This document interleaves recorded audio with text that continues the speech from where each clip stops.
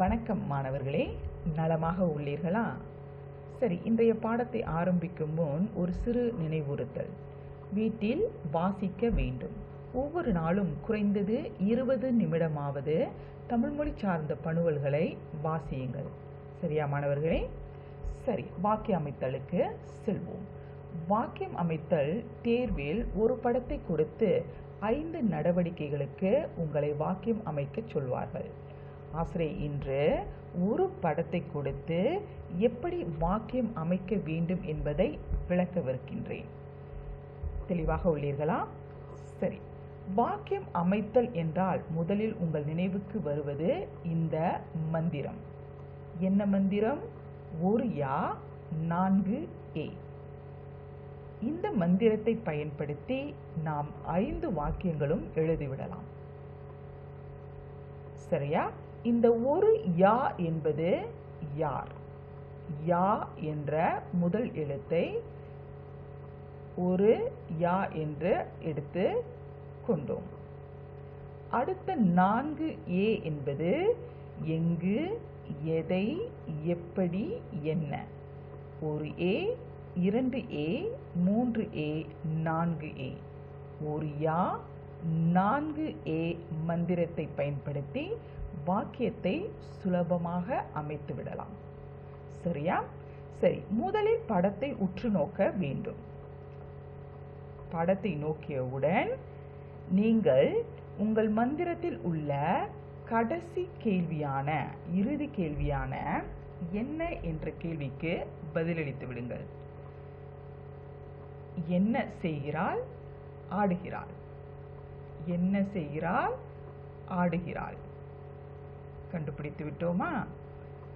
நீங்கள் படத்தை பார்த்து வினைச்சொல்லை முதலில் கண்டுபிடித்து விட்டால் மற்ற கேள்விகளுக்கு விடையளிப்பதற்கு சுலபமாக இருக்கும்.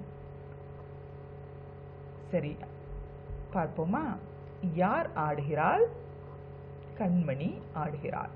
யார் என்ற கேள்விக்கு நீங்கள் பெயரை எழுதுங்கள்.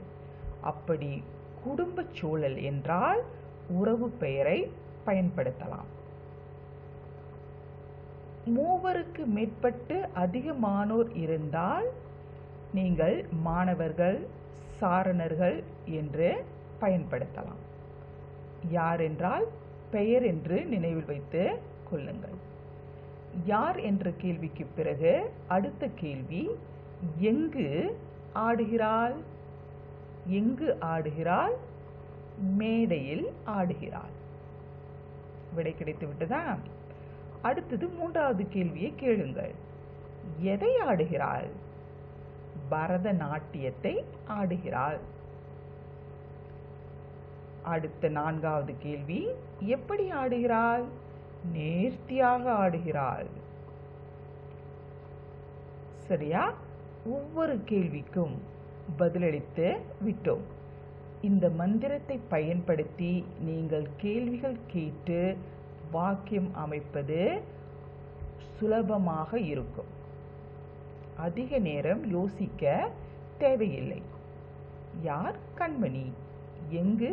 மேடையில். எதை? பரதநாட்டியத்தை. எப்படி? நேர்த்தியாக. என்ன? ஆடுகிறாள். இந்த விடைகளை அனைத்தையும் சேர்த்தால் தரமான வாக்கியம் ஒன்று அமைத்து விடலாம். கண்மணி மேடையில் பரதநாட்டியத்தை நேர்த்தியாக ஆடுகிறாள். தரமான வாக்கியம் உருவாக்கப்பட்டுவிட்டது. சரியா? இந்த 5 கேள்விகளுக்கும் கண்டிப்பாக பதிலளிக்க வேண்டுமா என்று கேட்டால் இல்லை.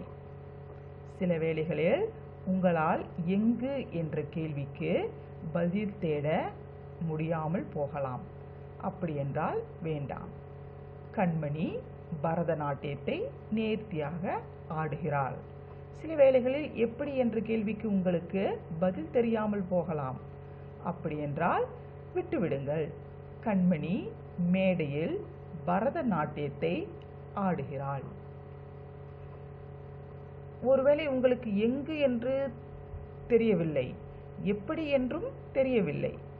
கண்மணி பரதநாட்டியத்தை ஆடுகிறாள். இந்த சிவப்பு வர்ணத்தில் உள்ள வினாச்சொற்கள் அடிப்படை வாக்கியத்தை எழுதுவதற்கு உங்களுக்கு உதவும். யார் கண்மணி? எதை? பரதநாட்டியத்தை. என்ன ஆடுகிறாள்? அடிப்படையான வாக்கியத்தை எழுதிவிடலாம். எழுவாய், செய்யப்படு பொருள், பயனிலை. புரிந்ததா மாணவர்களே? கேள்வியை கேட்டுக்கொண்டு வாக்கியம் எழுதுவது மிகவும் சுலபம். தேர்வில் படத்தை பார்த்தவுடன் மந்திரம் நினைவில் வந்துவிட வேண்டும். யார்? கண்மணி. எங்கு? மேடையில். எதை? பரதநாட்டியத்தை. எப்படி? நேர்த்தியாக. என்ன ஆடுகிறார்? அல்லது படத்தை பார்த்தவுடன் மந்திரம் நினைவில் வந்துவிட வேண்டும். வினைச்சொல்லை கண்டுபிடித்து விடுங்கள்.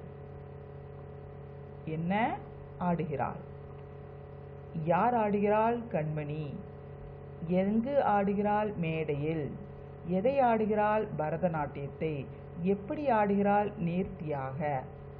ஆடுகிறாள் என்ற வினைச்சொல்லை எழுதி முடித்து விடுங்கள். புரிந்ததா மாணவர்களே?